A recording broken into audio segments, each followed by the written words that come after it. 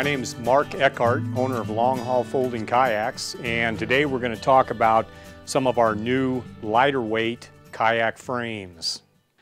All right, we're going to talk about the Mark II Stretch.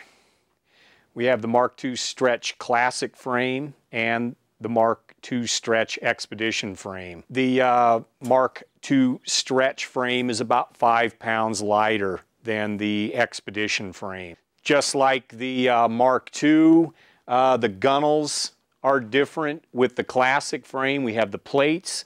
With the Expedition frame, we have the thin birch laminate running the whole length of the gunnel on both sides.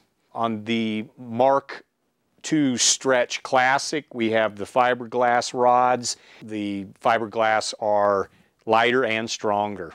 And then on the Expedition boat, we've got the ash rods. They can go on either boat. With the Classic frame, we have the aluminum, anodized aluminum fittings at the gunnel and rib connection.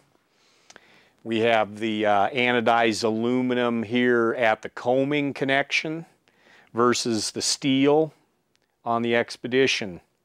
And then on the Expedition boat, we have all of the stainless steel fittings.